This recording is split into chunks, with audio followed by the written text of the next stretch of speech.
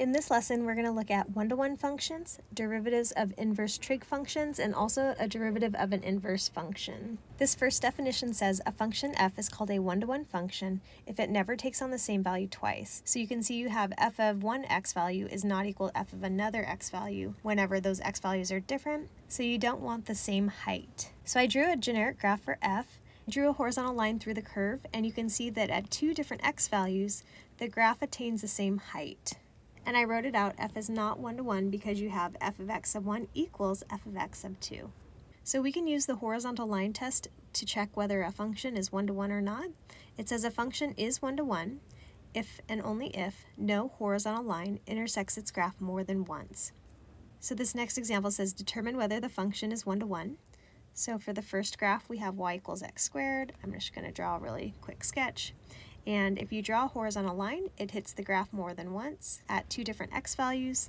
Therefore, when answering the question, is it one-to-one, we would say no. Again, it's not one-to-one because you have two different x values at which the graph attains the same height. For part B, we have the square root of x minus 1. If you were to draw a horizontal line through the graph at any point, it will only hit the graph once. Therefore, when answering the question, is this graph one-to-one, we would say yes. For our next definition, it says let f be a one-to-one function with domain A and range B. Then its inverse function, and we write that as f to the negative 1 or f inverse, has domain B and range A. It's defined by, so you have f inverse of y equals x, or you can rewrite it as f of x equals y for any y in B. So a couple things to point out. For a function f, its domain is A and range is B. But for an inverse function, its domain is B and range is A. So functions that are inverses of each other, their domain and range flip. Also, when you have inverses of each other, you have these cancellation equations. So f inverse of f of x is equal to f of f inverse of x. It's a composition. When you take the composition of two functions that are inverses of each other, you get just x. We also have a note here. It says the graph of f inverse is obtained by reflecting the graph of f about the line y equals x. And I wrote out a comment here and wrote, the graphs of f and f inverse are symmetric about the line y equals x. This next theorem says, if f is a one-to-one continuous function defined on an interval, then its inverse function, f inverse, is also continuous. And last we have, if f is a one-to-one differentiable function, it can be proved that its inverse function is also differentiable, except, of course, where the tangent line might be vertical. Next, we're going to look at inverse trig functions. So first, we want to look at sine inverse of x, or remember it's also referred to as arc sine. So sine inverse is the same as arc sine. So our first bullet point says f of x equals sine inverse. It has a domain from negative 1 to 1. What you want to remember is for the graph of sine, the range goes from negative 1 to 1. So sine inverse, the domain will go from negative 1 to 1. Because again, functions and their inverses, their domain and ranges switch. And then we have noted that the range for sine inverse is going to go from negative pi over 2 to positive pi over 2, because over that range, that's where the function passes the horizontal line test. Then we know that the sine function is continuous, so the inverse sine function will also be continuous. Then we know that from section 3.5 that the sine function is differentiable, so its inverse sine function is also going to be differentiable. And then right here we have, since y equals sine inverse of x means you can rewrite this statement as sine of y equals x, meaning sine of what angle equals x. And we have that y is going to be in between negative pi over 2 to positive pi over 2. We can find the derivative of sine inverse by differentiating this equation implicitly with respect to x. So we take sine of y equals x and we take the derivative implicitly with respect to x. So the derivative of sine of y is cosine of y. Because this is a non-x term, we times by y prime. The derivative of x is 1, and then we isolate the y prime. So y prime is now going to be equal to 1 over cosine of y. We're going to use this Pythagorean trig identity that sine squared plus cosine squared equals 1. And we're going to isolate cosine. So we subtract the sine squared term over, then we take the square root of both sides, and we get plus or minus the square root of 1 minus sine squared of y. Remember, sine of y is x, so we're going to substitute x in for sine of y, getting 1 minus x squared. And then finally, there's a note down here. We're going to use the positive option. And again, that's because if you look at the graph of cosine, and you look at its graph from negative pi over 2 to positive pi over 2, you'll see that the graph is above the x-axis in between those values. So we have cosine is equal to the square root of 1 minus x squared, so that's what gets substituted in. And now we have our derivative.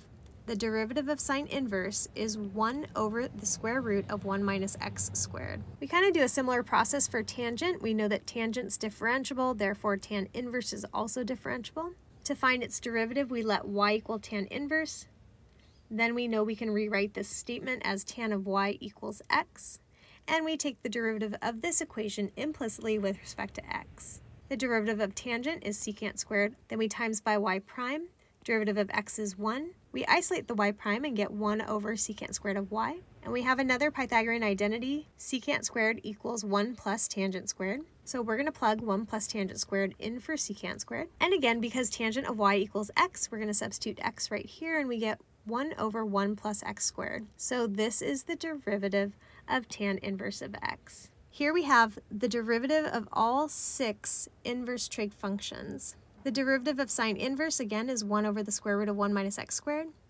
The derivative of cosine inverse, thank goodness, is just this guy, but with a negative in front. And again, the derivative of tan inverse is 1 over, and it's written here as x squared plus 1, which is the same as 1 plus x squared. And it's great because the derivative of cotangent inverse is just the same thing but has a negative in front. And again, these also correspond. So the derivative of secant inverse is 1 over x square root of x squared minus 1. And the derivative of cosecant inverse is going to be negative that same expression. This example says to differentiate.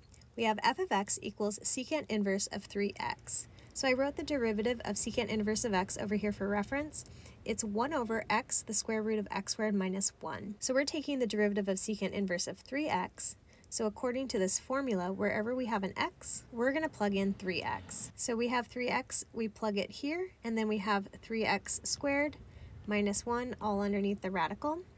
And then finally, because this isn't just x, because it's 3x, we're going to chain rule. So the derivative of 3x is 3, so we're going to times that to the end. At this point, we're going to simplify. So these 3's are going to cancel. And here's our final answer. We have 1 over x square root of 9x squared minus 1. For this example, we have g of x equals x times arctangent of the square root of 4x plus 1. Because we have two x's, we're going to use the product rule. Before we get started on the product rule, first I made a note that instead of square root of 4x plus 1, I rewrote it as quantity to the 1/2. And then I also have the derivative of tan inverse for our reference. It's 1 over x squared plus 1. Again, you could also write it as 1 over 1 plus x squared. Either way is fine.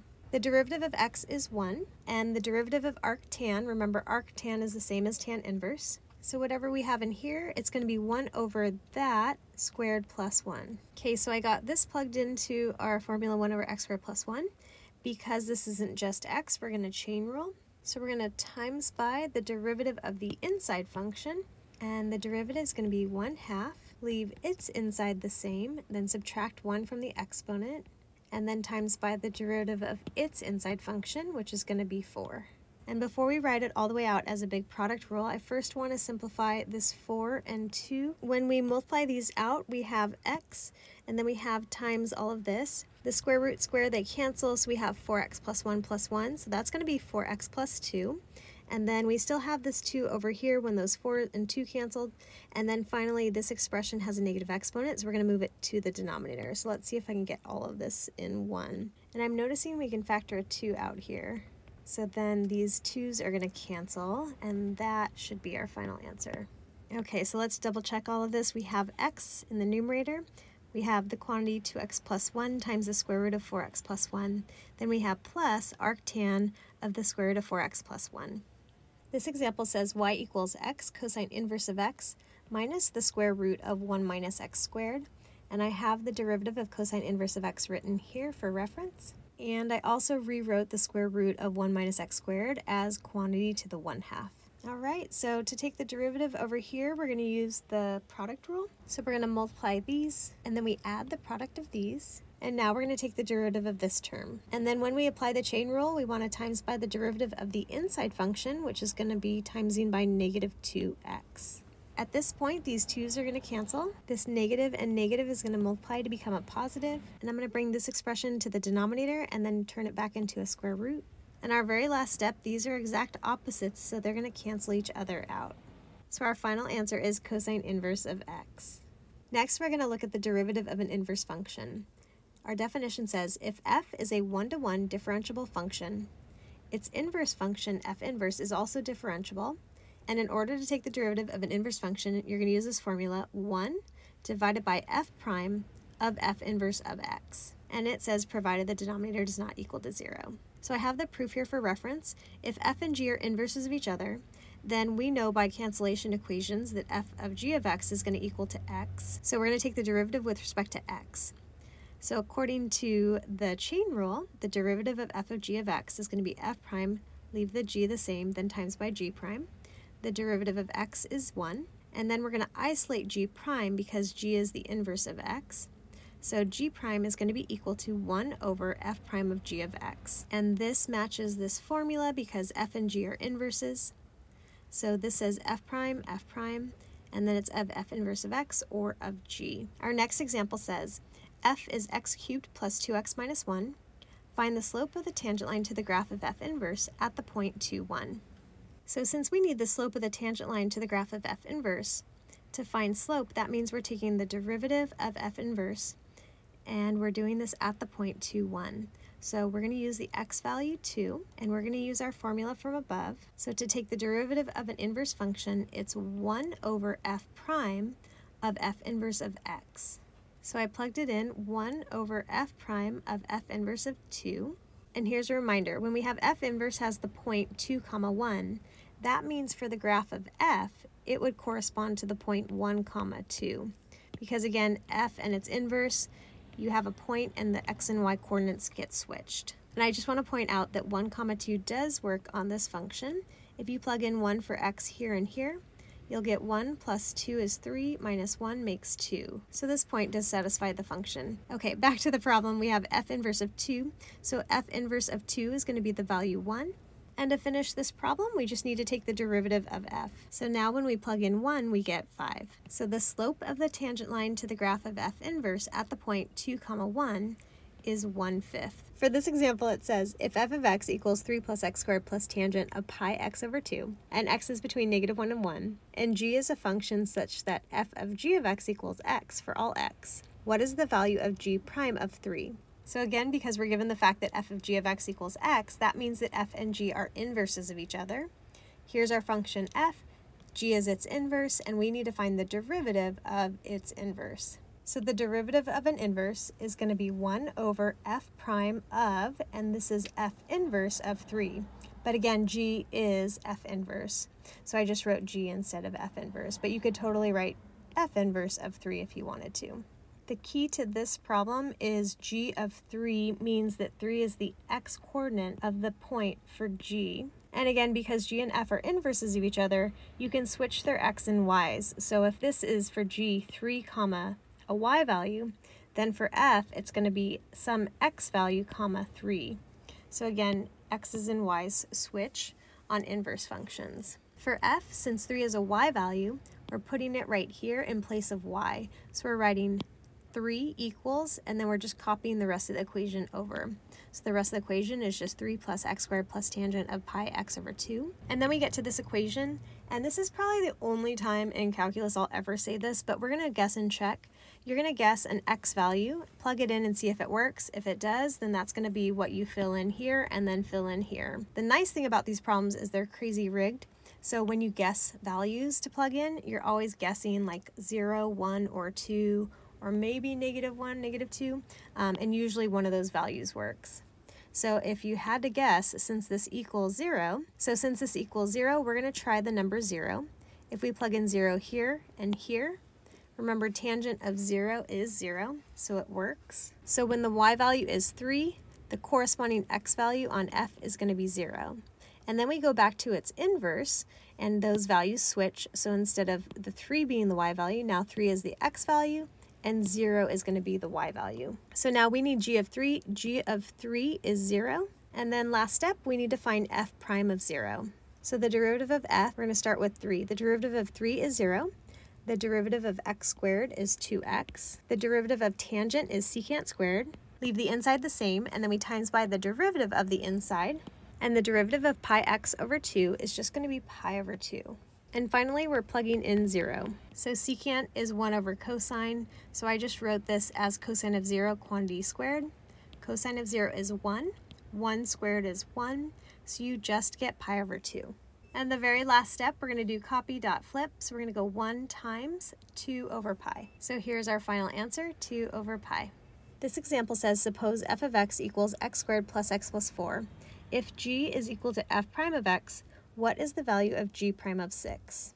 So I set this one up just like the last problem. G prime of 6, using the formula for the derivative of an inverse function, is going to be 1 over f prime of, g is the inverse of, and then you plug in 6. So we need g of 6. So for g, 6 is the x value. We need the corresponding y value. And again, we have inverses, so their x's and y's switch. So right here it says f of, and it's something comma 6. 6 is the y value, so to solve for x, we're going to plug 6 in right here. So we have this equation, and we're just going to do it real quick by guessing a number. If you use 0, you would only get 4 equals 6, so obviously that doesn't work. If we use 1, 1 squared is 1, 1 plus 1 is 2, 2 plus 4 makes 6, so that works. So for f, we'd have 1 comma 6. That means for g, we would have 6 comma 1. So when x is 6, that means y is 1. So g of 6 equals 1. And now we just need to take the derivative of f. So f prime is 2x plus 1, and we get f prime of 1 is 3. So our final answer is 1/3.